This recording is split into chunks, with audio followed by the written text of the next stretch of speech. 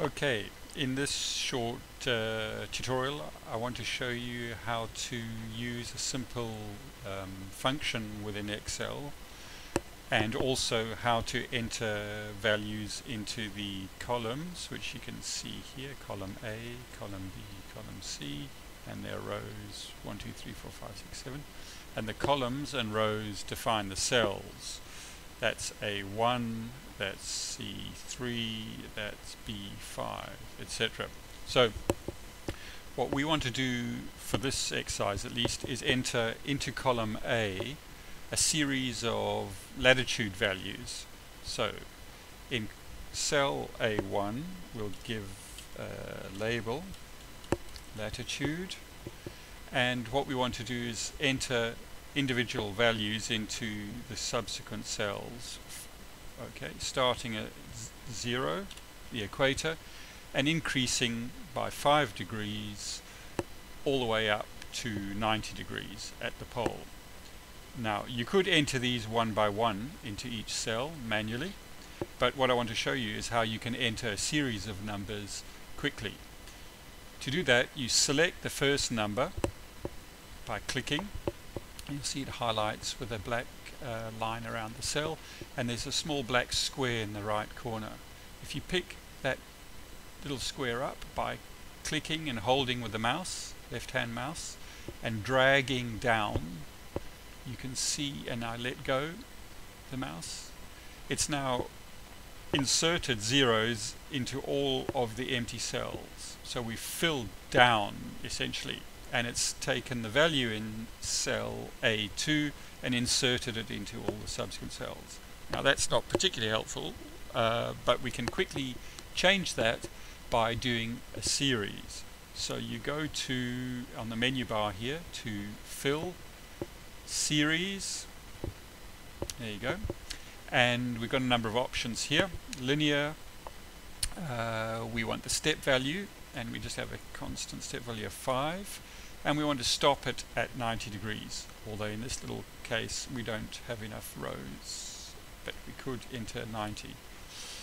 What it'll do, it'll now increment each cell by the step value. Okay, so we've got values from 0, 5, 10, 15, in this case up to 45 degrees. To extend that further, you just click the little square and drag down. In that case we've incremented by 1. Now, to apply the formula, we want to change these degree values into radians. So to convert the degrees into radians and store them in column B, store the answers to that or formula into column B. So give that a label, radians, so we know what the values are.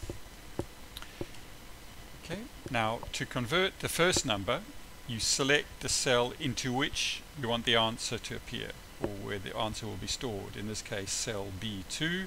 So we're going to convert latitude 0 in degrees into latitude in radians. Sorry. Good. So select the cell for the answer, then go to the formula bar, which is up here, this white area here. Click once and type an equals sign, which tells Excel we're going to enter a formula or a function, and the name of the function, funnily enough, is radians. Okay, now you can see Excel has given you a quick summary of what the function does. It converts degrees to radians, which is what we want to do. So open brackets, and then we have to pass the function a value to work on between the brackets, and the angle we want to work on is in cell A2. So click cell A2 and then close brackets, return, and the answer is performed. Now to fill down, in other words to propagate that formula down automatically, so you don't have to type it many times, just select that cell. You'll see it tells you that it's a function.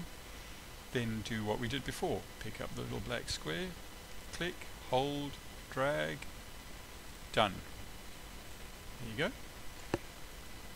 So click out there. Now you can see we've converted latitude 0 in degrees to radians, 5 radians, 15 radians, etc., etc. So you can see that the formula, although we typed A2 to begin with, it has automatically incremented the row in the fill down operation. So that's row 7, A7, row 8, A8. Good.